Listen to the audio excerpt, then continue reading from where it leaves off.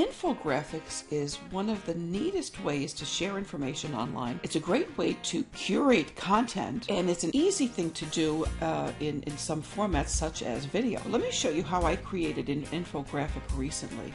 And you can get infographics anywhere. Google your subject line and infographics. I found one over at Trulia. I was looking for a real estate infographic. If you go to trulia.com/trends, you find lots and lots and lots of infographics.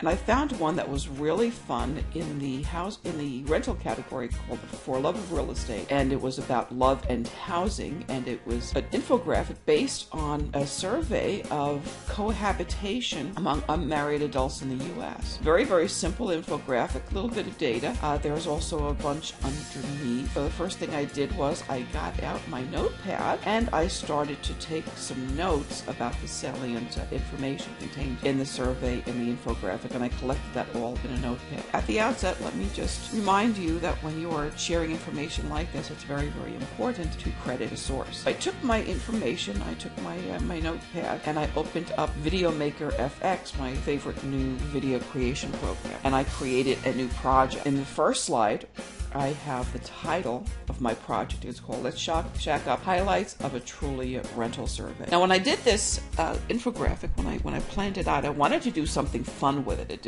It's a fun kind of a topic, and I went and looked in my templates and found that there was a really neat template in my Video Profit collection. So one of the collections of VideoMakerFX was an upsell for profit, and there was a dating set of templates for the dating niche. Well, I don't work in the dating niche, but this was something that could work really, really well, I thought, for my little project here. So I selected that and I loaded those slides up, and then I started to move ahead. So again, it's an infographic about living together, and that slide was great. I love the animation.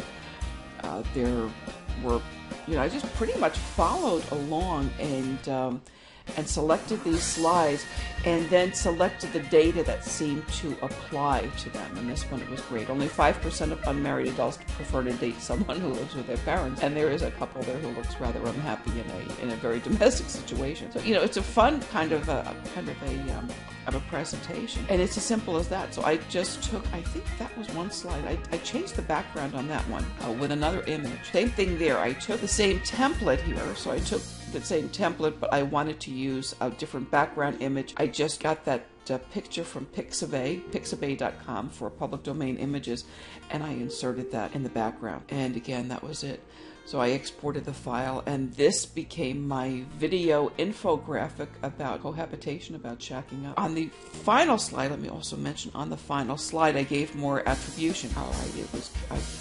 I curated that using research data from Trulia, from a survey conducted by Harris Interactive, and for full survey methodology, contact Trulia.com. And that is how I created this infographic. This is fun. I love it. Absolutely love it.